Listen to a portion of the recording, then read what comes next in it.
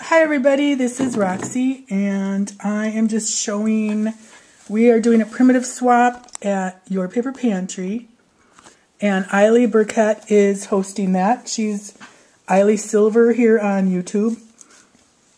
And this month was primitive towels. So she had shown, these are a set of 3 towels you can get at Joann's.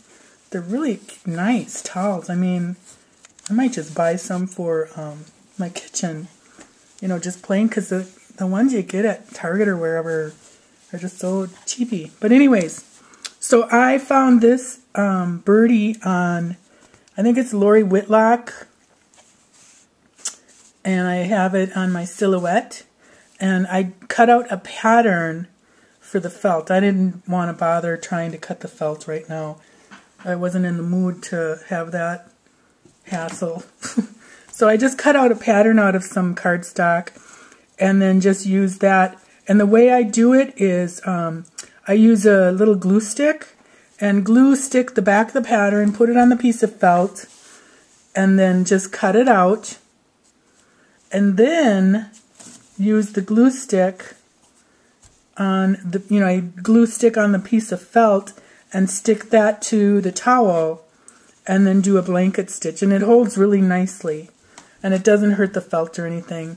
So I used the blanket stitch and then I cut out, and this bird actually has little feet, but I didn't cut those out because I didn't want that hassle either.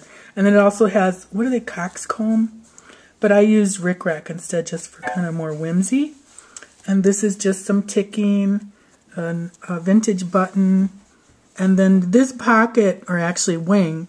I was going to make a pocket and I thought, well, yeah, I better not. So this wing with the little rickrack trim is from the die cut.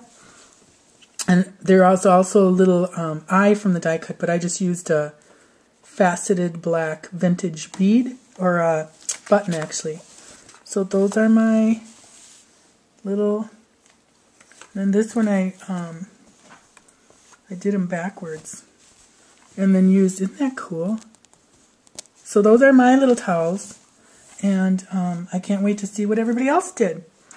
Thanks for watching.